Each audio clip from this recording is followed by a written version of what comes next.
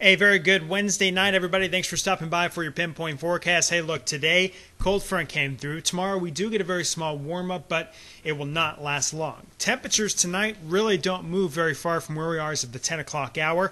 30s for the northern Brazos Valley, low 40s for the rest. That's pretty much where we are. Tomorrow, it's a west and a southwesterly wind, so temperatures try to nudge their way to about 60, 61 or so, and there could be a few small showers anywhere from about 10 o'clock in the morning until mid-afternoon. That's when the cold front arrives, which means the second half of the day is much different. The northerly winds kick up 10 to 20, gusting 25. We will be falling to the upper 30s, low 40s by 9, 10 o'clock.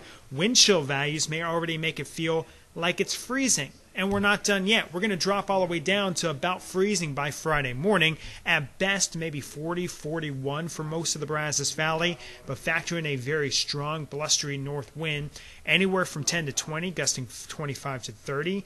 The morning hours, at least sunrise, feels like the teens to low 20s. At best, it feels like it's right at freezing for Friday afternoon.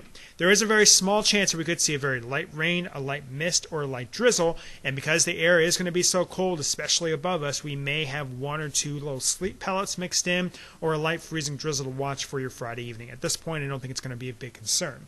What is a concern? Morning 20s, mid-20s to be exact for your Friday night and your Saturday night. Daytime highs are only in the 40s under sunshine this weekend, so feeling very brisk and like the 30s for your Saturday afternoon.